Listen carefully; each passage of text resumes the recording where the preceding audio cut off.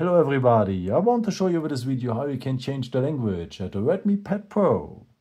For that we will need the settings form, so just check out this symbol here, in case you haven't changed here the theme.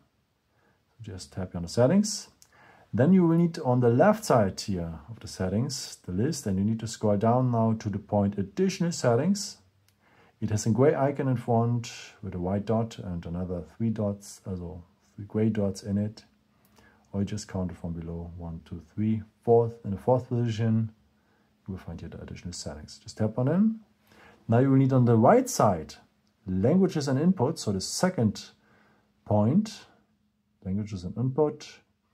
And now you will need in the next step, the first point, languages. Okay, and here we go now. We can choose now from many languages. And yeah, just look out for yours. For the video, let's take maybe English with the dialect of India. So sometimes you have a dialect as well.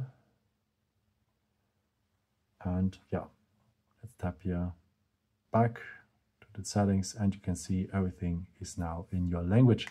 In my case, English with the dialect of India. Yeah, I hope I could help you with this video and answer your question. And yeah, maybe if you want, you can leave me a nice comment or give me a thumbs up. That would be very helpful for my videos. Thank you so much for. And I've created also some other videos if you're interested in, with some more tips and tricks and so on. You can also subscribe me if you haven't done it before. Thank you so much for your support and yeah, maybe the next time. Ciao.